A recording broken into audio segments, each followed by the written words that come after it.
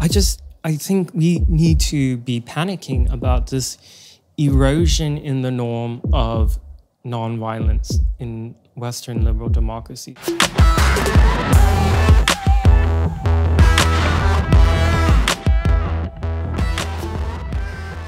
Hello and welcome to TRIGGERnometry. I'm Francis Foster. I'm Konstantin Kisin. And this is the show for you if you want honest conversations with fascinating people. Our brilliant and returning guest today is an independent journalist and the author of Unmasked: Inside Antifa's Radical Plan to Destroy Democracy. Nice neutral title there. Andy, welcome back to TRIGGERnometry. I'm very happy to be here again. Thank We're you. very happy to have you back, Andy. You've been doing some really important work. We had you on the show last time, shortly after you were assaulted, and we talked by Antifa, and we talked about that a lot. But since then, in April and May of 2020, we saw the BLM protests and Antifa related to that really taking over several city centers in America, and you did some great work on that. So for anyone who doesn't know what Antifa is, who has never heard of this issue before, who maybe, frankly, hasn't ever seen any coverage because some of the stuff you've been posting on social media from footage from those scenes never made it to mainstream television or on news, certainly in this country. So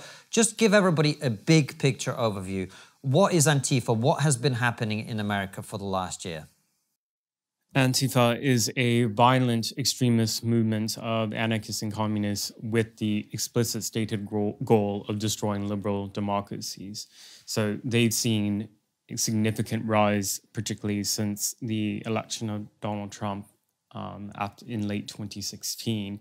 And instead of just being a radical far left movement on the fringes, they've moved into the mainstream in America, first through periodic infrequent street brawls and riots in cities like Portland, Berkeley, and Seattle, escalating to the point of, throughout 2020, mass simultaneous riots in dozens of cities of coordinated street violence, arson attacks, the use of mortar explosives, and even in the case of where I'm from, Portland, we had a homicide, a murder. And so they've taken over several city centers. I remember Chaz, and they've done another one in Portland recently as well. What is because for a lot of people who haven't followed this, it's hard to tell, like BLM, protest, Antifa, is there a connection there? Are these two organizations working together? How do you see that part of it? They are working together. They do have different ultimate agendas. Broadly, Antifa they're made up of anarchist communists. So they believe that we can organize society under communism without the use of a big government or totalitarian state.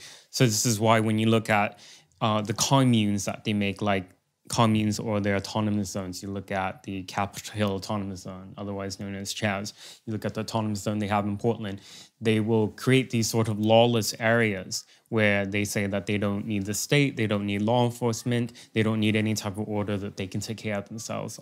Of course, we know they can't take care of themselves. In the case of Chaz, we had 2 homicides there, several shootings. In the case of Portland, it was literally creating a war zone in the middle of a residential area in Portland. And you contrast that with BLM, which is in its theoretical underpinnings very sort of classic revolutionary Marxists who are about sneaking into the institutions of the state and mainstreaming their Marxist agenda. So, there's a very systematic attack on free markets from BLM, and they're using it under this guise of racial justice. So there's a certain amount of overlap in terms of opposition to the state, particularly the United States of America, opposition to capitalism, of course, opposition and hatred, murderous hatred of law enforcement. So because of that, there's been a certain cross-pollination. And you've seen Antifa implement some of the intersectional ideology that's prevalent in BLM, and also the usage of their chants, Black Lives Matter and all that, to the point now where when I describe Antifa, at least in America, I use BLM-Antifa because I really do think that they're such linked entities. ultimately their ideologies will clash, because one is calling for essentially a totalitarian state, BLM, whereas Antifa is calling for anarchy. So let's find out who wins that one. That would be great, wouldn't it? Yeah, that would be very, very interesting. But, you know, we've got Antifa on one side, we've got BLM, but surely we need to take into account that there are a lot of people who march for BLM who have got no idea about Antifa, who've got no idea about, you know, these hardline Marxist views. Where do these people come in? The people who just go along and march and just want to see maybe social justice, maybe want to see black people being treated more fairly? Yeah, so I don't feel happy to describe them in this way, but I would call they're being used as useful idiots, essentially. So both these movements, Antifa and BLM, use the cloak of racial justice and social justice to shield themselves from criticism. So, for example, I have spoken vocally in opposition to Antifa. It led to me being beaten in 2019 and my family threatened and myself continually subject to death threats. And their response is, how could you be against a movement that calls itself anti-fascist? That if you're against anti-fascism, it means you're a fascist. If you're against Black Lives Matter, that means you are against black people. So, you know, that this is what makes these movements so clever. It's a very the branding of it in the slogans and all that allow a certain amount of deflection of criticism. And unfortunately, they've used that very well in that, and the media has not really applied a critical lens on the violent extremist rhetoric, the violent extremist ideology, and their violent extremist actions.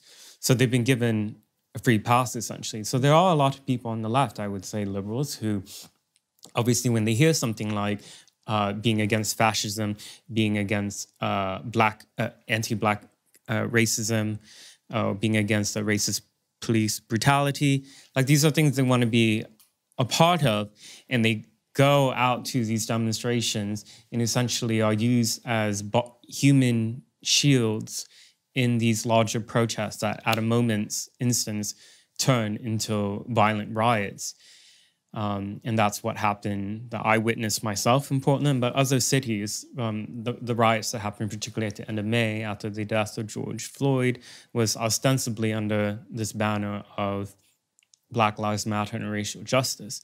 But there was really no way for these protests to not be hijacked by violent extremists who did it over and over and over. And in the case of Portland, over 120 days of daily riots every day, happening every night. It since then has been now weekly since about September. But this is an issue that's not going away. And people assumed wrongly that after the election win of Joe Biden in November that, you know, this is the end of Antifa, you know, Democrats coming into power, that we're not going to see an issue. Wrong. We had really bad riots in Portland and Seattle just the day after the election. You know, we were recording this just on the heels of what happened on New Year's Eve in Portland of dozens and dozens of Antifa Black Bloc rioters trying to break into a government building in downtown with hammers, using hatchets. They came with explosives. They were throwing explosives at police. They were throwing homemade paint bombs that had been laced with a caustic substance. So, and the thing is, like, a lot of people also know my work through the Antifa mugshots that I've been posting throughout the year, going through public records, finding out names, finding out charges, finding the booking photos. And I release all of this and I look into all of it because the overwhelming majority of these people, particularly in left-wing cities, had their charges dropped. So the underlying variables that have made Antifa such a destabilizing threat in some American cities, those variables are still here and they will remain to be here even as Trump leaves office in a matter of days. Mm. But I just want to touch on, so you use the term useful idiots about these people who go out and they go on BLM marches and all the rest of it. But it's not just people. These are also corporations, Andy. If you look at the Premier League, which is a football, it is football, not soccer. You need to know that. Or, you know, which is our soccer league, which is broadcast right around the world. We have footballers taking the knee. We have Britain's Got Talent, where they had pictures of the Black Lives Matter fist. Why is it it's not just individuals, but corporations as well being taken in by this? Well, this is what makes the BLM Antifa movement dangerous, in my opinion. It's not necessarily these, on the larger scale, relatively isolated instances of street violence. They are isolated at the aggregate level. What makes them dangerous is that the ideology is mainstream, not just through mainstream Democrat politicians, but you look at corporations, you look at very big influential figures. I mean, you know, the mayor of London apparently approved having these BLM fists logos, you know, blasted out on your New Year's Eve fireworks celebrations. And that's, you know, nobody bats an eye. That's sort of just He's all about unity, Andy. Yeah. Right. Yeah. And, you know, BLM, whereas, you know, they chant for police officers to be killed. In the case of Portland, nobody would come out to criticize Antifa or BLM because, well, they believe that these people are fighting for a noble cause. And this is the thing, too. These corporations, these capitalist corporations who have benefited immensely under free markets are also then channeling money to many of these radical nonprofit organizations that are working really to undermine society. In the case of Portland, we have actually one Antifa organization called Snack Block, who recently got nonprofit status, and they actually got $145,000 grant through the federal government that was dispersed to the state of Oregon, and local officials gave $145,000 to this for ostensibly COVID relief. And then you go on the social media and you look, they're posting pictures of police officers drawings of them being decapitated, retweeting promotional flyers for riot events earlier this year. And it's like, we are funding our own destructions here in the West, here in liberal democratic states. Francis brought up the involvement of corporations, but as you explained to us the last time we had you on the show, one of the biggest problems in your city, in Portland, has been the fact that the mayor is also the police commissioner. Yes. And so until very recently, he was very much on their side, it would seem. And essentially what I want to ask you is, how has this happened, Andy? Because, and maybe this is the Russian in me coming out, but if people wanted to burn stuff down on the streets of Moscow, it wouldn't happen for very long. Yet this has happened in America for 8 months. How has it been allowed to happen? Because we've seen police officers there trying to do something about it. We've seen even federal officers, I think, coming to some of these places. Why has it been possible for these people to set up autonomous zones, like try and make a new country in the middle of Seattle? How has that been enabled, and by whom? So this is what I mean when I say, like, it's like the consequences of mainstreaming the far-left extremist ideology of BLM Antifa has real-life consequences in that it's been very strategic in delegitimizing law enforcement in America, to the point of where you have police departments in our major cities like Portland, Seattle, New York, where they're essentially hemorrhaging. And on top of that, they're being defunded by the tens of millions. Or in the case of New York City, $1 billion was slashed from their budget, with crime already skyrocketing. So there's, on one level, a lack of resources in being able to respond. And that's what happened particularly this year in Portland, with many officers either resigning or taking early retirement from the Portland Police Department. And the Bureau is unable to bring in new officers to replace what's being lost, because nobody wants to go into now what should be a noble institution, policing, when you're demonized, than when you are doxxed, when you get attacked, in some unfortunate cases, killed for political reasons. So yeah, there's the lack of resources, and then there's also the political involvement in these calculations from things that the mayor, let's say, of Portland, who's the police commissioner, but even beyond him, the city council itself, they exert immense political pressure over police departments, not just in Portland, in any city. So even though they're supposed to be separate from one another, they are linked, because if a police department has no political support from the city council and elected officials, it will really restrict what they're able to do. So in the case of Portland, in addition to the policing issues, we also have a so-called progressive prosecutor who is elected. So in the US, our district attorneys are also known as prosecutors. This is an elected position. So you can imagine if you are living in a city like Portland or Seattle, where it's entirely left-wing and and progressive, there's all the incentive in the world to be a prosecutor who will be politically motivated in his or her prosecutions. That's happened in Seattle. And in Portland, we had somebody new come in who campaigned on a platform of restorative justice, which means essentially going easy on criminals. So in Portland, we've had over 1,000 right-related arrestees, that more than 90% have had their charges dropped.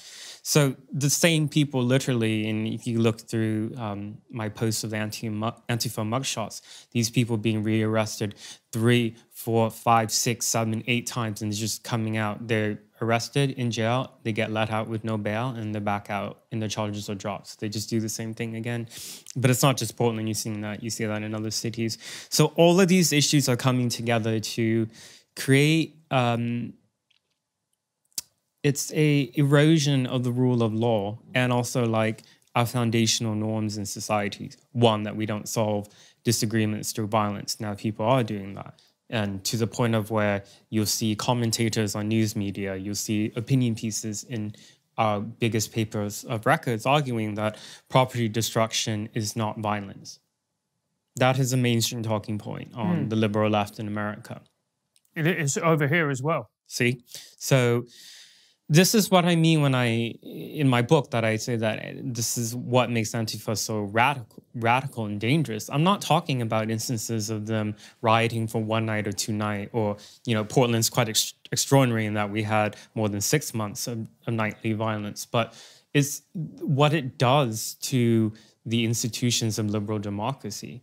On top of that, you're having people now who they're openly physically assaulting people who have political disagreements with them, and they're getting cheered on for it by frequently politicians, mainstream media. They'll turn a blind eye to it. So I have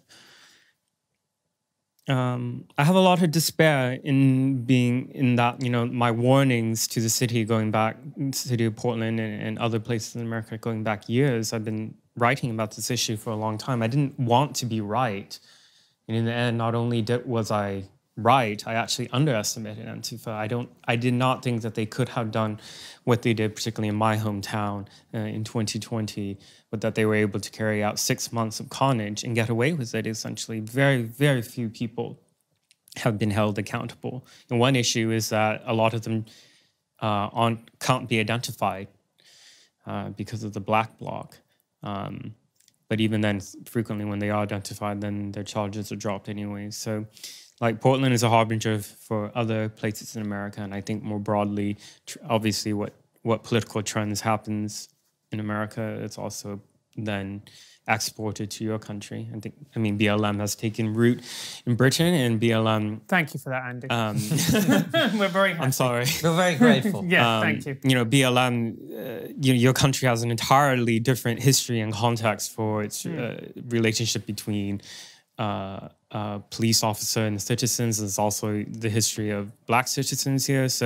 But for some reason, BLM has taken root here anyways, and this is why it really is a worldwide threat, I think, to liberal democracy, and the damage that it's been able to do in just a mere 3.5 years has been immense, and the issues are not going away. Even after Trump has lost, we still have had continued riots.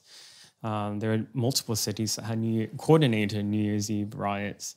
It's going to continue because like I said before, all the variables are there in the so-called threat of fascism from the Trump administration was always a pretext, just an excuse used to excuse their violent extremist behaviors. But if it's not one thing, it's another thing. If it's not Trump, it's police. If it's not police, it's America itself. Well, you see them defacing Democratic politicians' homes now with things scribbling "cancel rent" and all this other stuff on there. That's right. Yeah, we had this is what I've been trying. So I hope that some people on the liberal left in America will read my book, because this threat to America is not just a threat to the American right. It's really going at the heart of American institutions, which includes the Democrat Party. So we've had, for example, on city council in Portland, one of the new city council members, there were Antifa rioters who showed up to his home and began breaking things because, as punishment for him voting against defunding further Portland police. And he's a left-winger. So, these extremists, they have no issues targeting the left when they want to, and they do it. So their own stated goal is to essentially abolish America, abolish nation states. Francis, did you know that investing is one of the best ways to preserve your wealth over the long term? What's wealth? Something you will never find out as long as I have control of the TRIGGERnometry account. However, if you do have wealth, high commission and clunky products from traditional stockbrokers make it very difficult for people like me to start investing. Good. For everyone else though, Freetrade has come up with an award-winning app that is currently being used by over 250,000 people. It's FCA approved and FSCS protected. It's brilliant. It allows you to trade commission-free. Freetrade has won Best Online Trading Platform at the British Bank Awards 2 years in a row, 2019 and 2020. They offer no speculative products, no spread betting, no day trading. It's all about preserving and growing your wealth over the long term. No hidden fees, transparent pricing structure, very simple to use. You can sign up for a general investment account or a stocks and shares ISA. Or sign up to Freetrade Plus for more advanced order types and a bigger stock universe. They've also got other new products coming soon. You can get a universe. Go to freetrade.io/trigger, register and fund your account, and you'll get a randomly allocated free share worth between £3 and £200. Could be in a great company like Rightmove, Apple, even Greg's. Greg's? Sold. When you invest, your capital is at risk. The value of your investments can go up as well as down, and you may receive back less than you originally invested. He knew that bit off by heart. And Andy, one thing that I really wanted to tap into is obviously you have Vietnamese heritage. Vietnam obviously has a very, very long and troubled history with the far left, communism in particular. Do you think that is the reason that you are more sensitive to these particular groups and you were able to see through their modus operandi, as it were, whereas American people who are your age or below have no real knowledge of far left politics and the danger that these particular groups can cause? Yeah, journalists are trained to remove yourself from the story for good reason, right? You don't want to make yourself part of the story on things that you're reporting on. But for me, as I was writing about Antifa going back several years, I just found that it was extremely hard to sort of entirely remove myself in that my family's experience living through a communist revolution, going to prison camps, being persecuted entirely for political reasons. It mirrors a lot of what I'm seeing people on the American far left stating that they want to do, essentially. Isn't that an exaggeration, Andy? Are they really saying we want to put people in camps? Are they really saying we need to, put someone in prison for 25 years for having the wrong political view. Are they really saying that? Is that when you embed yourself in their protest, is that what they're talking about? No, it's not exaggeration. They've killed people over political disagreements. And they tried to kill and gotten themselves killed as well. People who say Antifa is not a deadly movement, let's look at what they've done. Okay, in 2019, you had a man named, and I write about this in the book, Charles Landeros. This is in Eugene, Oregon. It's a small college town, very left-wing. He, shortly before going to a school and launching an attempted shooting on school resource officers, they had written anti-police stuff on his Facebook, kill police, kill pigs. And he was deeply involved in the Antifa movement in Eugene, and he got killed in the process of his attack. You had, later in the year, Willem van Spransen, which is in Tacoma, Washington State. He firebombed a immigration's facility and came armed with a rifle. He got killed in the process, but blew up a car.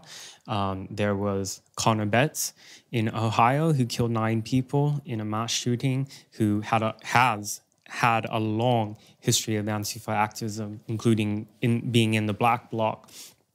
And just months ago in Portland, we had somebody who, quote, this was in his Instagram manifesto, I am 100% Antifa, following a Trump supporter in downtown Portland, waiting around the corner, ambushing him and shooting him, dead, right in the middle of downtown, and then fleeing to another state before getting killed by federal authorities. But Andy, those are all individual cases which I completely, obviously very sad and shouldn't be encouraged at all. But that doesn't necessarily mean that because there's a few wackos in a movement, that those people are then, you know, they're representative of the ideas behind the movement. So what we were talking about initially is your Vietnamese background. And look, as someone who was born in the Soviet Union, Francis as well, his mother being from Venezuela, we get all this, right? But what I'm trying to get at is, are they actually saying we need to create gulags for wrong thinkers? They are saying that when they aren't explicitly calling for their political opponents to be killed. Yeah. I mean, you just look at how they treat dissidents, so-called dissidents, or people who they suspect of not being completely on their side in areas where they've claimed territory. They've beat up journalists in their so-called autonomous zones. You know, they even had one of my friends and acquaintance who was recording video in the Seattle autonomous zone. They saw him with the camera and they tried to pull him into an interrogation tent that they had set up there, and he was literally... If your little autonomous zone needs an interrogation tent, might not be quite as friendly as you're pretending, right? Yeah, so his name's Kalen Dalmaida, so you can go online and look at his testimony for that. But, I mean, police were called. He was, like, dragged on the street, literally, before being escaped. So, you know, you don't just have to look at what they say. You look at their actions.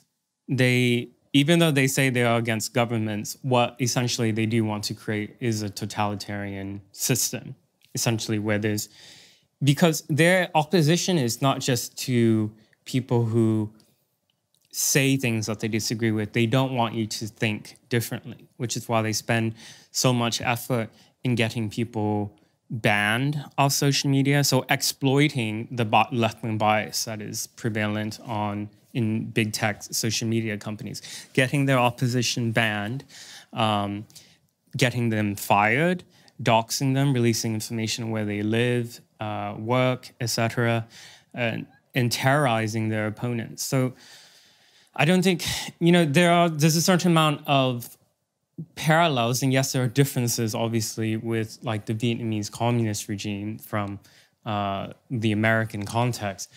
But broadly, it is about a revolutionary far left politics, about achieving their goals by any means necessary, including violence, I know if they had the power, they would imprison their political opponents if they didn't kill them outright. Because you just look at their actions on a small scale level and look when they've actually had gained power temporarily in Chaz or in Portland's autonomous zone, what they do to people. Have you ever been abroad and felt out of place because you didn't speak the language? No, because I voted Brexit. Brexit means Brexit. I know that sometimes you're abroad, you don't speak the local language, it's very awkward, like Francis talking to a woman. So you have to shout. Do you want to learn another language? I don't, for obvious reasons. But if you do, Babbel is quite simply one of the finest language learning apps in the business. Babbel offers a clear and easy-to-use interface. They have daily 10 to 15-minute lessons that have been proven effective across many studies, showing that you can learn up to 14 languages that they offer. So it doesn't matter if you struggle with language. Maybe you find it difficult to pick up, or maybe you're just English.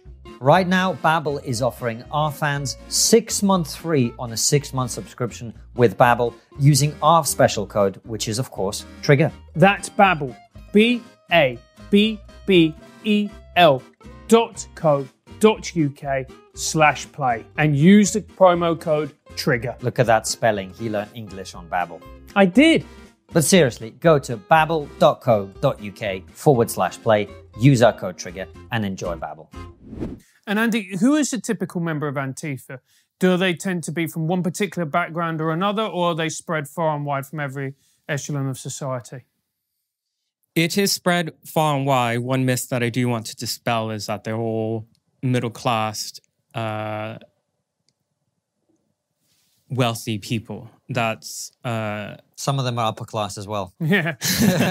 some of them do represent people who are university educated in white-collar jobs, absolutely. And actually, the Antifa were so furious that I was publicizing these public records of these booking photos from these 6 months of arrests in Portland, because it exposed that some of them were in white-collar jobs, such as being nurses, being doctors, being professors, being academics, being university students at private, expensive, elite institutions. There's all that. But I would say it includes, this ideology does appeal to people who do well in America, and as well as people who are really vulnerable. And this is kind of where I have a certain, I don't know if compassion is the right word, sympathy for some of these people who are used as tools, foot soldiers in these mass riots. People many of them are vagrants. A lot of them are dealing with mental health issues. A lot of them have gender dysphoria. And they're being pulled into a ideology movement that promises them community, meaning, purpose, belonging. I mean, you have a uniform, you have an identity and label that you go under as a anti-fascist, so-called anti-fascist. And they have a lot of literature as well, booklets, pamphlets. Like, if you read my book on masks, you'll see that the radicalization process is really important in Antifa. It's a lot of brainwashing, actually. And it takes a lot of brainwashing to get people who go from broadly being sympathetic to some of these things, let's say racial justice, to eventually being one of the people who mask up and bring, let's say, knives or tasers or Molotov cocktails and other firebombs to these riots with the intent to kill people. And this process happens not spontaneously, but through these radicalization steps. And how does it happen? Tell us more about that. Just take us through. I'm a sort of disaffected... Radicalise us, Andy. Yeah, radicalise us into Antifa live on air. No, but seriously, so here I am. I'm disaffected with society. I'm very progressive in my mindset. Maybe I've got some mental health issues. Here I am. I've come in, and your job is to get me to the point where I'm ready to go on a riot. How does that happen? So there are, let's say, I say in Portland, they have it down to an art.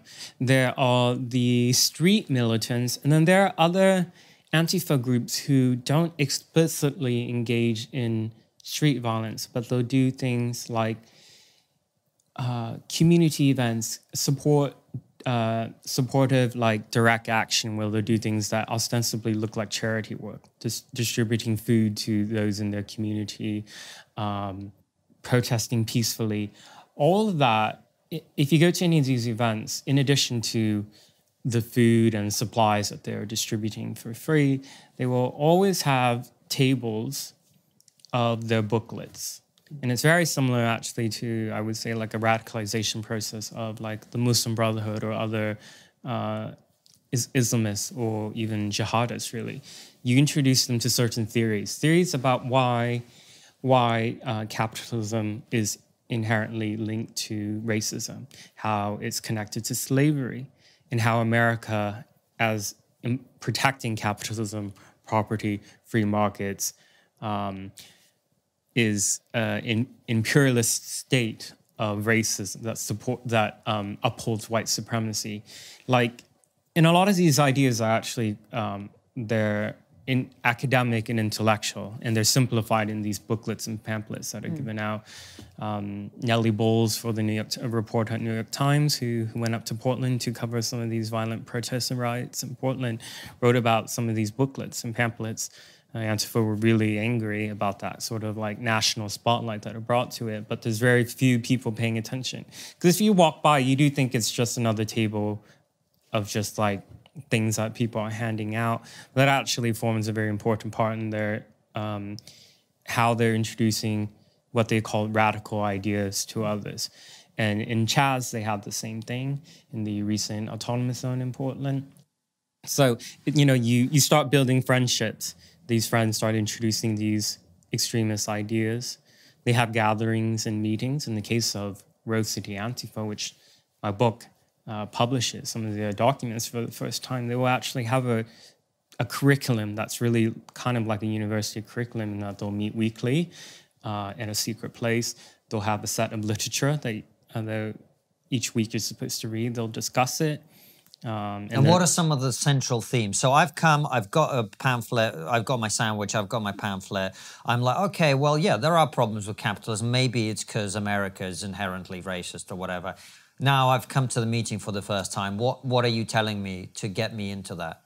The main themes or the main points of their radical ideas that they're trying to brainwash people into believing is that non-violence empowers the state, and the state enforces fascism, that property rights is linked to racism, linked to a system of white supremacy.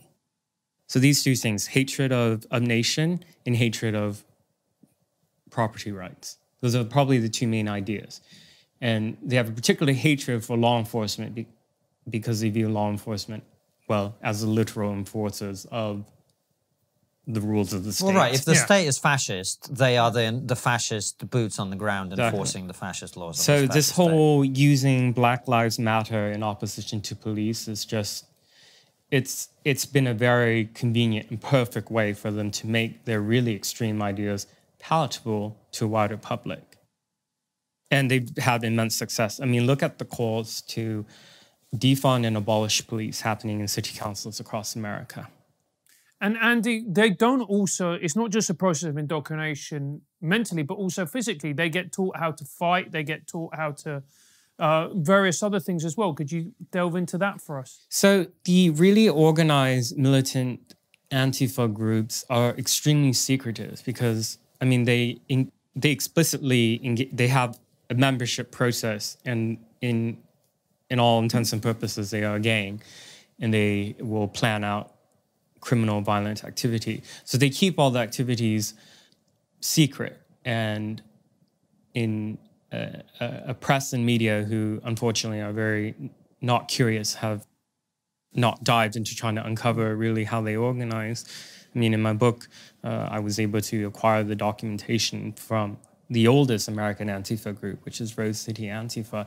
And absolutely, if you look at the documentations, the emails to one another, it completely blows over this claim that Antifa doesn't exist as an organization, that they're not organized. I mean, the thing is, Antifa is not one entity. There are many, many Antifa groups. There are networks of them. The Torch Network is the network that's probably the most violently militant. Rose City Antifa is a part of that, but they have chapters in 7 other cities. So there's a blueprint for how they organize. And I think what was really shocking about the curriculum for Rose City Antifa, which you can read in detail in the book, is that they were holding these secret meetings at a bookstore in Portland. So on the outside, it looks so innocuous. You would never think that a feminist bookstore was allowing its space to be used by extremists, literal violent extremists. I would say it's a terrorist ideology, actually. You know, they spend so much time into brainwashing their members that violence is a necessity to achieve their goals. But you're saying they're a terrorist ideology, but in your book, what's very, very interesting is that you examine the antecedents of Antifa. And the fact is, like everything under the sun, this is nothing new. There was, I think, the Baader-Meinhof group in the 60s, but there was also the far left and the far right organisation in Weimar in Germany in the interwar years. Could you explain to us a little bit about that as well? So since Trump has come into office, the American press, the international press in Western countries has gone really overdrive into focusing entirely on threats to violence that come from the far right and white racists and really fringe small neo-Nazi groups. And that threat is absolutely there, but it is small. But that's all that they paid attention to. America has had a history of far-left violent extremism that a lot of young people my age, aren't aware of. The violence that we had in the 60s and 70s, which was quelled or squashed because of law enforcement imprisoning some of these members, charging them. Many of them fled abroad to Cuba, where they were given refugee status there. So America has had a history of far-left violent extremes, people who killed law enforcement, who carried out bombings, for example. Germany as well. And so there's this history in building blocks that Antifa takes from to do what they're able to do today. And there's a gap in the collective American memory, I would say, of far-left extremism that they think. And that is actually quite intentional, I would say, about the media. They downplay and they ignore it entirely.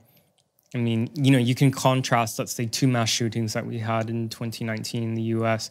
So there was a reportedly far-right racist white supremacist in Texas who killed some 20-something people at a Walmart, and the people were majority of Latino background.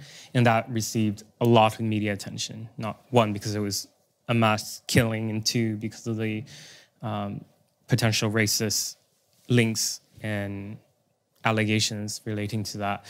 But within 24 hours after that shooting, we had the mass shooting in Ohio from Connor Betts, who I talked about a moment ago, an Antifa mass shooter who, if you looked through his social media history, was not just identified as part of it, but like explicitly calling for violence against the right.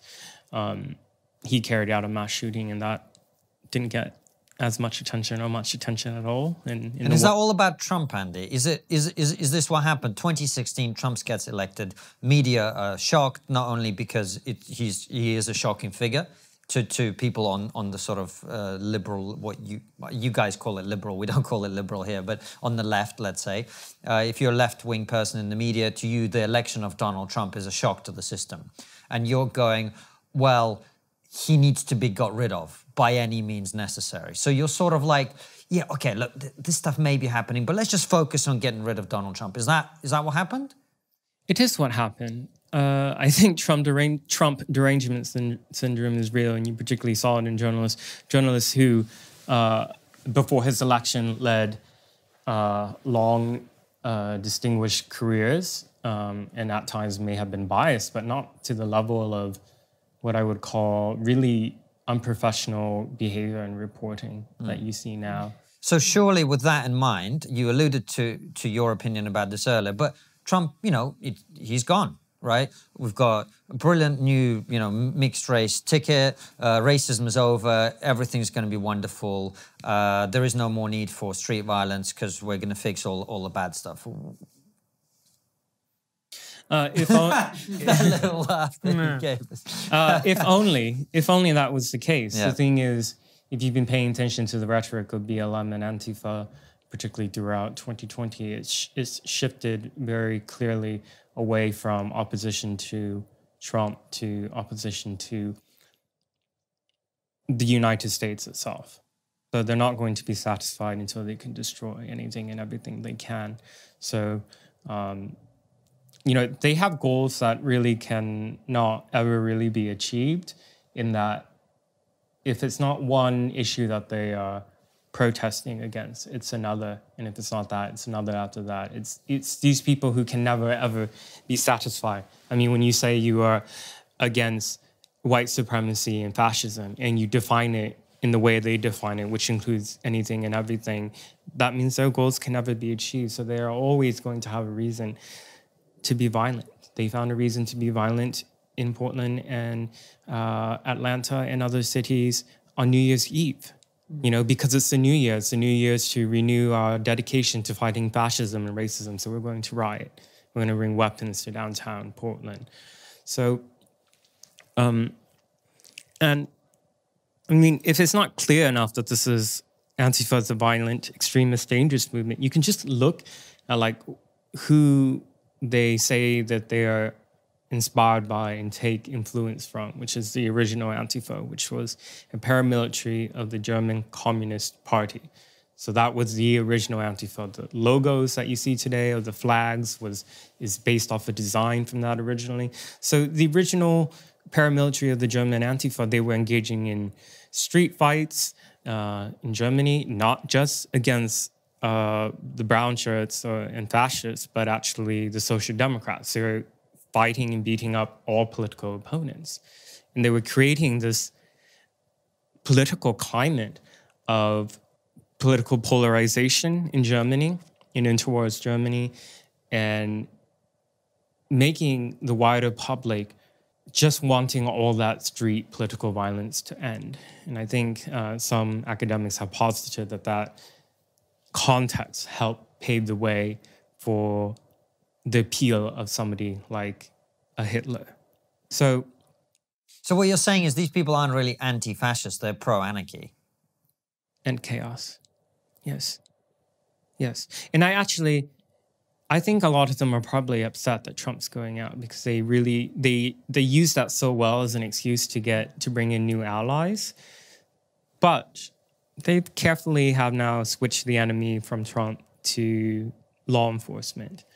And they've been successful in bringing out people there. And so, you know, all it really takes is just a very simple video of some unfortunate incident that is then taken out of context to mobilize not just thousands, but tens of thousands of people, not just in my country, but your country as well, and other countries around the world. That's how effective their messaging has been.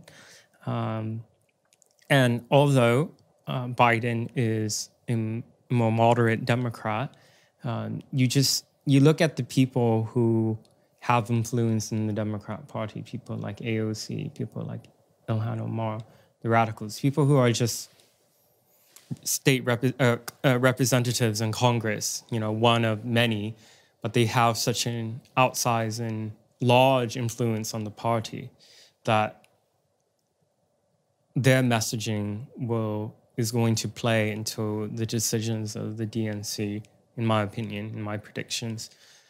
And Andy, how do we defeat them? So we've explained it, we've looked at the type of people who are involved in this ideology, the fact that they're anarchists, that they want chaos, that they thrive on this. Obviously, it is not in our interest or anybody's interest that these people are successful. So how do we defeat, number one, the group, and number two, the ideology? I'll start with the easier of the two. Defeating the movement itself is essentially doing what's been done in the past. So how law enforcement were able in the US to end the terrorism of far-left communist revolutionaries in the 70s were to arrest, prosecute, and jail those who were involved in the criminal activities. And that hugely disrupted their networks as well. Unfortunately, all these people have been released from prison and have been reincorporated into left-wing activism, and their past actions, people just look over their past criminal actions. So there's that. You don't necessarily need new laws, although I think, let's say in your country, you have laws that prescribe certain organizations and groups that are applied to jihadist groups, for example, and far-right groups. I think that should be applied to far-left groups. In America, we don't have those type of laws because of how strong our First Amendment is. You know, anything that could be interpreted as persecuting people for their beliefs, even if they are violent, extremist beliefs, you can have those radical beliefs. It's protected by the First Amendment. That's why it's not illegal to be a member of a neo-Nazi group. It's not illegal to be a member of a violent Antifa group. So what needs to happen is the rioters are being arrested, though. They're not being held accountable. So this is an issue with prosecutors being elected. And I'm not quite sure what the solution would be.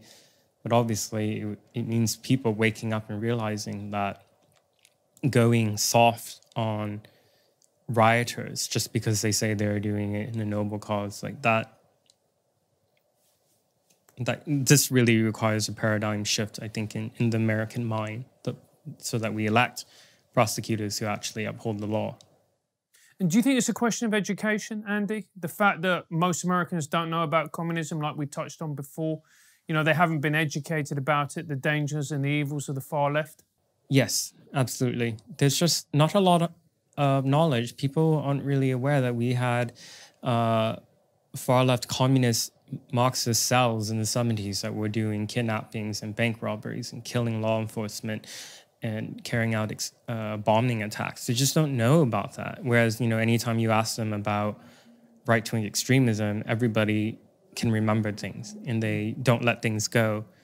And, you know, this is somewhat related. It's just like Heather Heyer, who was killed in Charlottesville. Like, her name is regularly mentioned, and it should be mentioned because I think her life did matter. But Aaron Danielson, which is the person who was shot in Portland, nobody knows his name, nobody remembers him, nobody honors him. None of the politicians uttered his name in Portland when that killing happened. So it's just, and it was because he was killed by somebody who explicitly said he was Antifa.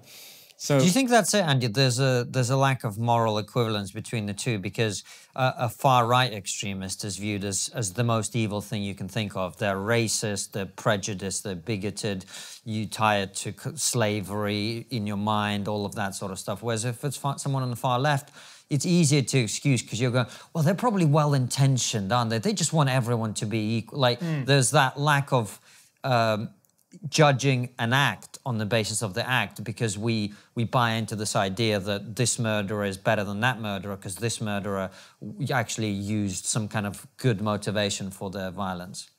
Well, that's the problem. The problem reinforced by the media is that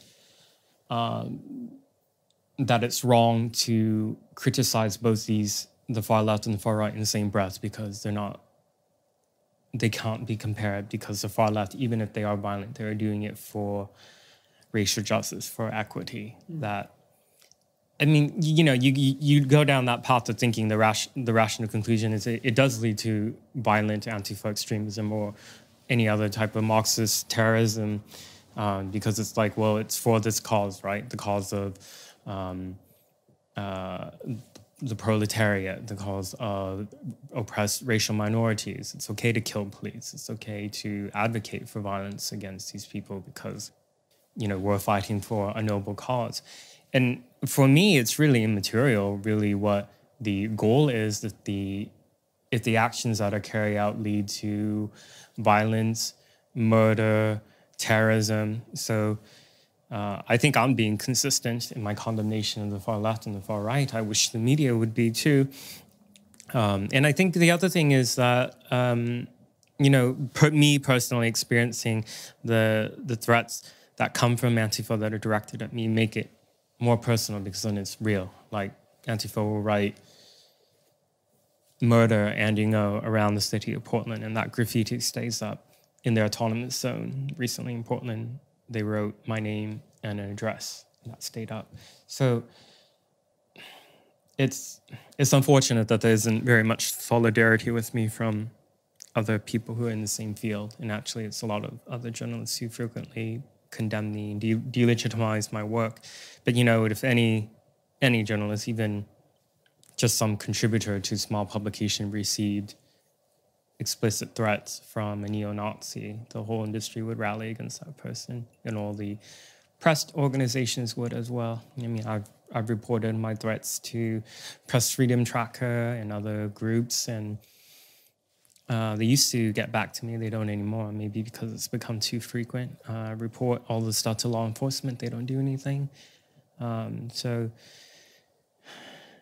is that why you've moved to the UK?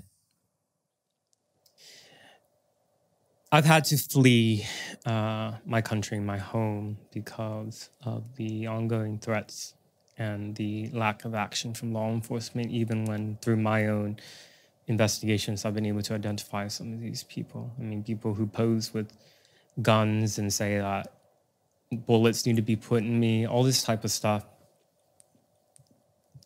Prosecutors choosing not to prosecute. I mean, you know, my beating last year, you and I, we talked just a few months after my beating last year. At that time, I was optimistic that they would lead to arrests. No, you know, we, through my own legal counsel, this legal fund, by the way, Center for American Liberty, we had to finance our own private investigation, put in hundreds of our own hours into uncovering some of these people. And then once that information was provided to police and the Attorney General, nothing was done. So unfortunately, we're having to sue them through the civil route when these people should be actually held criminally responsible. And look, we can talk about, you know, the academic side of it, and the fact, you know, they're on the left and people don't want to condemn people on there for a variety of reasons. And look, isn't part of it just the fact that they're cowards? Isn't it just simple cowardice as well? Because it's difficult to do the right thing. It's difficult to stand up to a bully and go, you're wrong. Yes, I have encountered a lot of cowards, unfortunately, doing the line of work that I do. Even, I mean, this is an issue of, you know, and you two are not partisan, but I myself am a conservative. I think because of the political hegemony that the left has, particularly in journalism, they make it quite consequential for people who are critical of the left, even the far left. And I don't know what it'll take for that to change. I mean, and I don't want the inverse to happen, by the way. I would not want to work in an industry, let's say, that was dominated by the right, and a right that was unwilling to condemn far-right extremism. Right.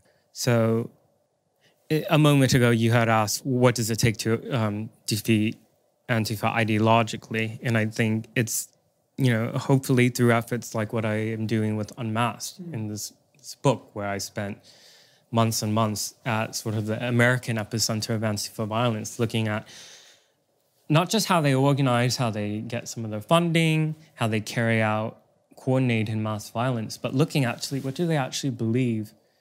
What does it mean when they say that they are opposing capitalism, when they're opposing US imperialism, opposing white supremacy? What's that actually mean? What are they actually advocating for? And then we've had now, a very clear view into what happens when their ideology is actually implemented in a territory. And it does lead to death, violence, the confiscation of property. I mean, in the Portland Autonomous Zone, this didn't get as much media attention as the Chaz, but they actually created their own barricades, like what they did in Chaz, so they actually had a defined territory. They built a wall, you could say. They built a wall, and then they built a buffer zone that was growing every day. Every day it was moving further and further out, and they set booby traps in the street, literal booby traps, spikes. They were laying out boards with nails sticking up, so you couldn't drive in. They had strategic points where they had bottles, Molotov cocktails, rocks that they could use as sort of their like attack areas, and they were doing this. And this was the official messaging, was that they were protecting a Black Indigenous family from being removed from their home, from being evicted from their home in the winter. It's absolute rubbish. It was a lie. It was a family who had been squatting at a property that they didn't pay anything for 3 years, since 2017. and that the legal process had been played out. Court judgment after court judgment, appeals, rejected, et cetera, et cetera. These people were illegally squatting. And this was the people who, and they had stockpiled weapons inside this property. And so this is the type of people that they protect. And then the media just goes along with protecting a Black Indigenous family from eviction in the winter. Yeah, the coverage of this issue, I mean, it's been embarrassing from mainstream publications, but which is why we're grateful to have people like you who can come and talk about it. And as you say, you know, Francis and I are not partisan on this issue, but we are partisan on non-violence. We're partisan on the rule of law. I mean, I think everyone should be partisan on that sort of thing. It's very right-wing of you, mate. Very, very. It's extremely right-wing. Well, it is seen as a right-wing position. Yeah. Yeah. According to, you know, people who follow like critical race theory and all that. Yeah. Well, yeah, I mean, if logically I can see it. If you think the state is fascist, and if you think property rights are fascism, then evicting someone from a property where they're squatting is fascism under that definition. But to normal people, it makes no sense, of course. But as Francis said earlier, I think a lot of people simply don't know what they get involved with. To a lot of people, all of this stuff is simply about ensuring justice and equality. And those of us who try and sort of point out some of the underpinnings of this immediately get boxed into, you know, all sorts of categories. But there's nothing we can do about it. What we can do, Andy, is thank you for coming back on the show. It's a pleasure. It's good to see you are well and safe here in this country for now. Hopefully this stuff doesn't come over too much. It's been good to have you back. And as you know, we've got one more question for you. Which is always, what's the one thing we're not talking about as a society, but we really should be? I like that you ask this particular question at the end of every show. I wasn't prepared for it last year, and I don't think I'm that prepared this time either, but I think I have a better answer. I think we need to be panicking about this erosion in the norm of nonviolence in Western liberal democracies. Like, it's not by chance that we have come to a civilization and a standard, a norm that you don't resolve disagreements through violence against others. And there has been a very quick and systematic erosion of that, just as a norm, not through the laws, so that laws haven't changed in that regard. But I mean, when politics is downstream from culture, quoting Andrew Breitbart, so we're moving into a direction of a culture where more and more people are believing that the response to grievances is to be violent and destructive. You know, we shouldn't just be talking about that more, we should be panicking about it, in my opinion. That sounds like something we can all fight for. Good pun. I love it when Francis does a joke and the guest just condescendingly looks at him. It's a great ending to the show. Andy, thank you so much for coming back. All the best with your book. It's out on the 2nd of February? Yes. It's out on the 2nd of February. It's called Unmasked. Make sure you get it. It's a brilliant read. There's a historical perspective. And as we've just talked about, Andy has been on the ground documenting all this stuff. So make sure you get Unmasked on the 2nd of February. And we will see you very soon with another brilliant interview like this one. This is probably going to be our last in-person interview for a while, so we hope you've enjoyed it. And we will see you very soon, 7 p.m. for a live stream or another interview. Thank you very much, guys. See you soon. We hope you've enjoyed this incredible interview. Remember to subscribe and hit the bell button so that you never miss another fantastic episode. And if you believe that the work we do here at TRIGGERnometry is important, support us by joining our locals community using the link below.